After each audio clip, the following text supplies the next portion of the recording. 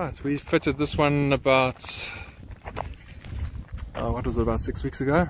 It's a 700 watt turbine mounted on top of an old windmill. The farmer built a very clever bayonet system on that top shaft so that you can lower it down when you climb up there and you can work on it. It made installing it very easy.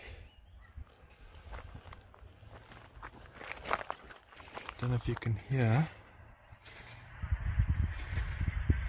So that gives you a good idea what the sound sounds like. There's a bit of wind noise on my phone.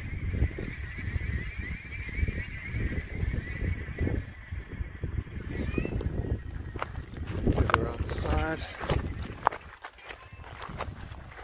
There we go. Give you an idea what it looks like.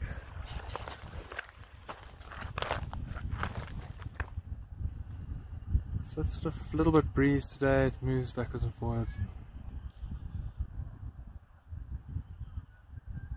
Really cool old windmill structure. It's really nicely made. They don't make them like this anymore.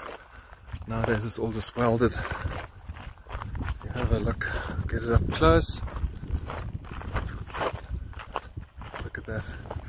Adjustable braces. Very nicely made.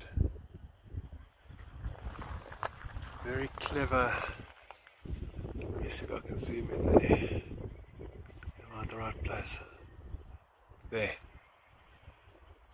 He's built himself like a bayonet. So you slide the pole up and turn it, and then it's got two little mountings on the sides of the pole. Very cool. Works so nicely. And then of course he's got a little landing just so you can stand there. This was actually very easy to fit this one.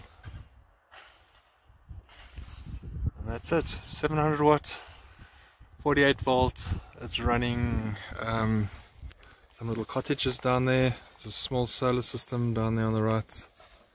The idea is to extend eventually into the other houses down there. They're going to renovate that and include it. And that's it.